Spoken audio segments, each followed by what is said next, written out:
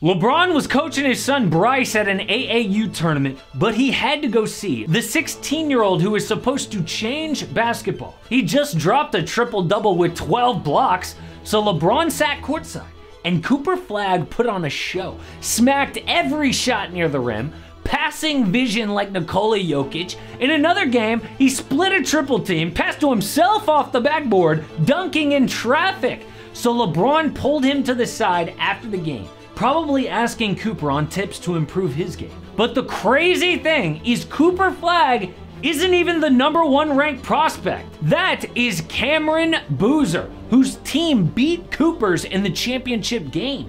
But everyone walked away from the tournament with a third 16-year-old's name on their mind. Not Cooper or Cameron, it's AJ DeBonsta.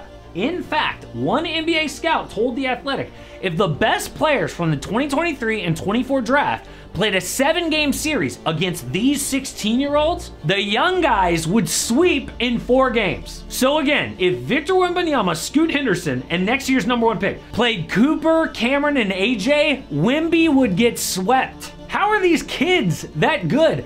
Actually, they probably aren't. History says at least one of them will be a bust. You have to look back at other high school rankings to see how wrong people are about teenage kids. But which one will be a star? 20 NBA scouts and college coaches made the prediction, and the answer is shocking. But first, Chime wanted me to sing a song. Like, summertime and building credit's easy. Casey's on the mic with no annual fees. All the people building credit safely, and we're well qualified to get paid 2 days early.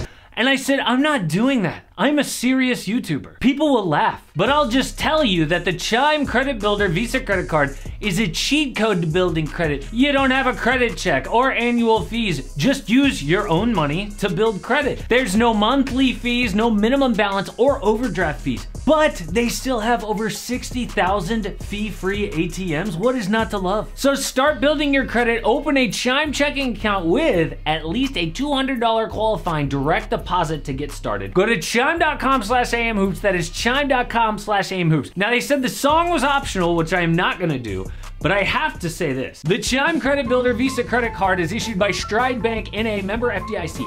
Chime checking account and a $200 qualifying direct deposit are required to apply. Out-of-network ATM withdrawal fees may apply. On-time payment history may have a positive impact on your credit score. Imagine that.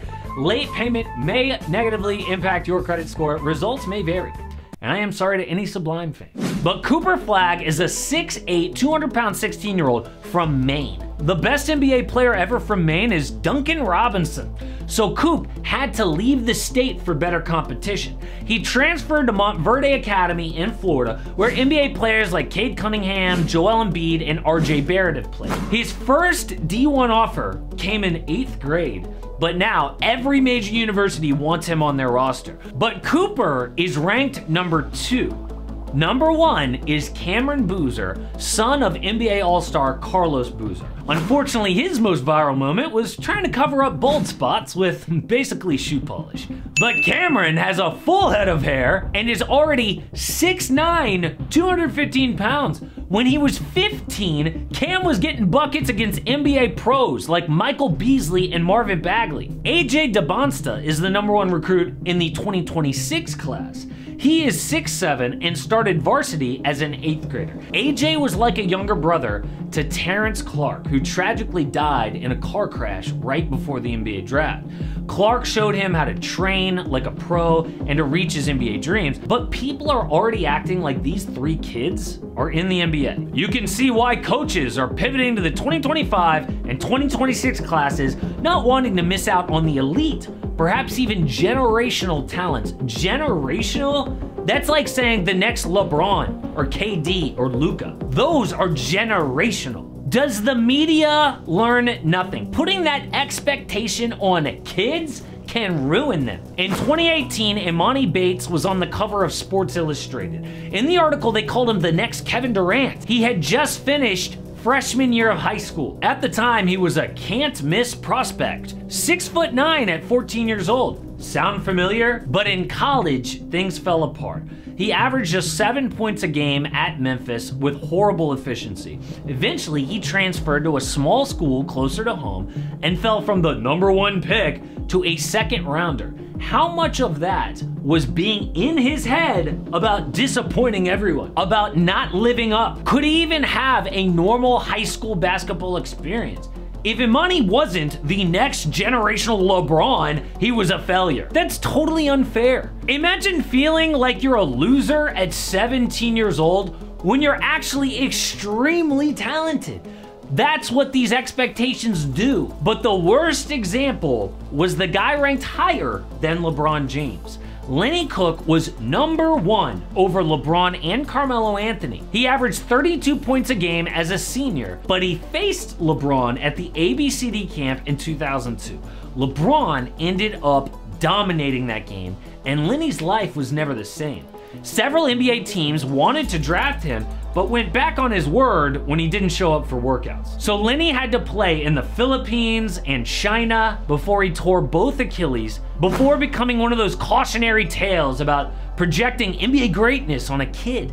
But are the rankings always wrong? Let's go through the last 10 years of top 3 prospects. In 2012, it was Nerlens Noel #1, Shabazz Muhammad #2, and Isaiah Austin 3. 0 All-Stars, one of them didn't make the NBA. 2013, 1 bust, Jabari Parker. 2014, no one panned out. 2015, top recruit, lasted just 4 years in the league. 2016, disaster. 2017 had Marvin Bagley #1. 2018, 2 guys barely in the NBA anymore. 2019, 1 legit star. 2020 is actually looking decent with Cade, Jalen Green, and Evan Mobley. 2021, another decent class. So they're not always off, but those are senior year of high school. Cameron, Cooper, and AJ are 16 years old. History says even one of them becoming a star is unlikely, but which will it be? ESPN asked 20 NBA scouts and college coaches, and the answer is wild. Cooper Flagg got 12 first place votes. It doesn't matter that Cameron Boozer is ranked #1. One scout predicted NBA Defensive Player of the Year, but he does it on both ends, which is exciting at 6'8" and still growing. They also loved his mental makeup. Dude has a killer instinct, which you cannot coach. There's a chance Cooper skips a year to be the #1 recruit in the NBA by 2025. But AJ DeBonsta got 7 first place votes. He beat Cooper and Cam Boozer in scoring at that AAU tournament. But a coach said, DeBonsta is what the elite NBA players typically look like. Versatile guards in that 6'6", 6'8" range that you build your franchise around. Kobe, McGrady, Hill, Tatum, Kawhi, and Paul George. He has the potential to be in that mold. What? These comparisons are getting insane. So that means Cam Boozer only got 1 first place vote. A coach predicted he's probably an all-star type of player too, but he could just be a very good player. I think those other 2 are real franchise guys. So according to the experts, the most likely to pan out is Cooper Flagg by a mile, then AJ DeBonsta with Cam Boozer 3rd. But the truth is, we have no idea. So much can change between now and the 2025 draft. There's probably some 16-year-old European player we don't even know about who could end up being better than all of them. But I'm sure a kid like Cooper Flagg loves all this attention. Who wouldn't at 16 years old? The NBA official Twitter account is tweeting his highlights. But sometimes that attention can turn on you if things go bad. We saw it with Imani Bates and now Zion Williamson. But the NBA will look completely different by the time they're in the league. There are new rules for how a team can get built. It's called the CBA, and you might have heard how crazy these new rules are. So I decided to do a deep dive to see how much the NBA will change. Check it out.